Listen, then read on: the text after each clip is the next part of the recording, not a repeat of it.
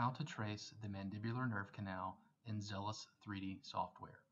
We will begin by moving the axial view inferior so that we get a clear view of the patient's mandible. Then move the vertical line, which shows the location of the sagittal view in the top right corner, and then slide it over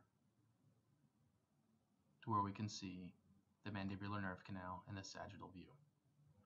We'll then move to the left of the screen. Within Canal, click the arrow and choose Draw.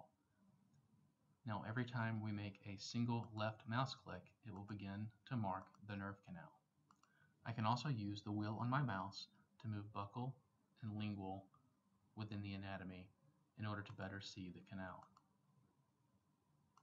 I will continue single left mouse clicks to continue to mark the canal.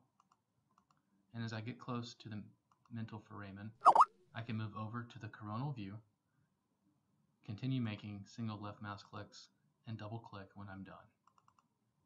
We can then see the mandibular nerve canal marked in the 3D rendering as well as in any of the MPR views.